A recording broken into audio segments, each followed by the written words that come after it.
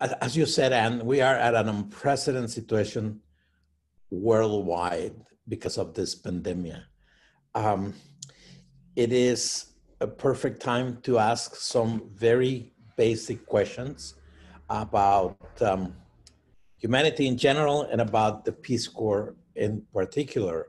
Um, from what I have seen here in Guatemala, the pandemic has revealed the vast differences between a small group of people who have a lot and the large majority who have very little. It has also revealed in its stark nakedness the structural deficiencies of states like Guatemala, where the economic disparities are tremendous, but also where the neglect of the large population for many, many years have caused the current critical situation, where for over 50 years, people's basic needs like education and today, it's obvious, health have been not addressed. I hopefully will come back to this at the end, but the response in Guatemala has been to create hospitals and to augment the number of beds that can be occupied by people who are ill with the COVID-19. I think that that looks like a great solution, but in a system where we don't have the basic access to minimal health care, this is not the solution. And I think that by addressing this particular need and by the Peace Corps focusing on the basic health need of rural communities, we can start focusing on the future.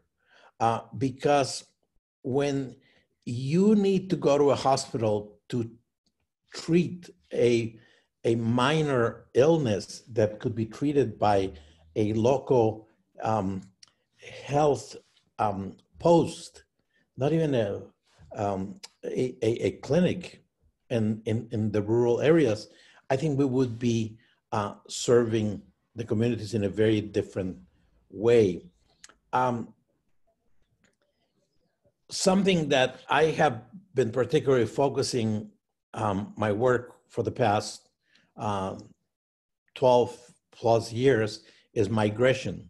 And these structural deficiencies and these major differences in the country have provoked what to me is one of the most crucial issues of our times: forced displacement, forced migration, and asylum seeking.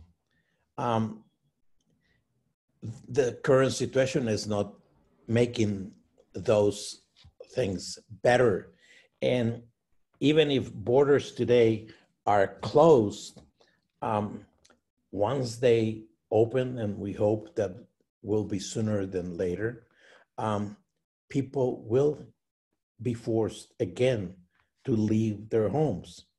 So again, what is the Peace Corps to do at a time like this? I think it is to go and work at the very basic community level in helping better these conditions that are making it impossible for people to stay at home and be with their family and prosper and be healthy. I don't think that is a time to be shy about our common links and our historical connections. I think that um, the same way that in the streets of the US and in other countries, but especially in the US, people are protesting racial inequality, and people are coming to terms with our own privileges. It is a time for the Peace Corps to realize that every volunteer who comes to a host country comes with great privilege.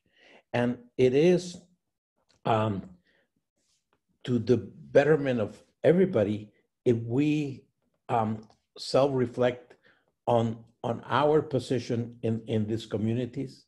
I think that at the same time that we self-reflect on our role and our privileges, and the privileges of volunteers, we should look at the historical ties between the host countries and the US. It is a time of many contradictions. Guatemalan immigrants and immigrants from many other countries are today in the US working and considered in many instances essential workers. However, they also are risking being detained and deported. And they're also suffering the effects of the pandemic in larger numbers, as are other minorities and more vulnerable populations in the US. So I think that we must recognize this. We must recognize that the Peace Corps does not operate in a vacuum. It operates as part as part of a larger government structure, and that yes, it represents the best America can offer, but it also has to be very conscious of the current image of the US around the world, because very unfortunate isolationist policies. So at the same time that we're reaching out to host countries, and hopefully we will be receiving many more Peace Corps volunteers in the future,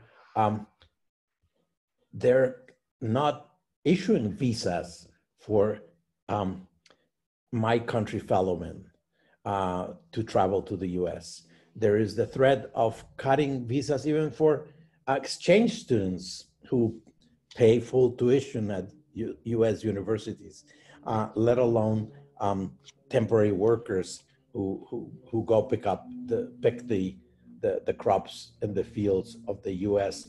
So we must be conscious of these contradictions, and we must relearn the history between our countries.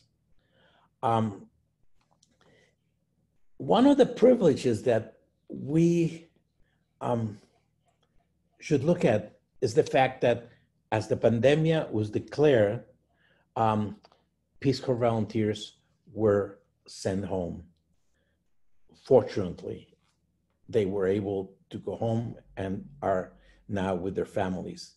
However, this took them away from a place where they had committed to work, and where people without that privilege, that choice, had to remain in a more vulnerable position. So definitely, to me, this is a time of meditation, of self-reflection and self-analysis, and as hard as it might seem, to look forward to the future with hope.